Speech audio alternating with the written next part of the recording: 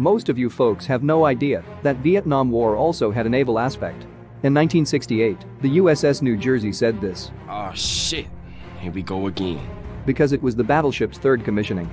It was sent to the coast of South Vietnam to continuously bomb, to continuously send freedom and liberty to the enemies. The ship remained there for a year, and you won't believe that USS New Jersey, also known as Big J, fired an unbelievable 12 million pounds of munitions against the enemies. According to some calculations, it lobbed 5,866 shells of 16-inch and 14,891 shells of 5-inch, total 20,757 shells.